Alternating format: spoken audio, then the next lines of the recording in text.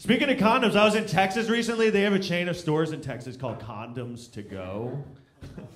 It's a weird name. Yeah, Condoms to Go. I was like, is the to go part really necessary? Like, if I buy condoms, is it just assumed that I'm leaving the store? Like, has this really been a problem? Like, are they like, sir, these are to go, these condoms. Like, how smooth would I have to be using the condoms in the store I just bought them in? Like, the woman's ringing me up at the register, and she's like, sir, do you need a bag for these condoms? Like, I don't know, do I?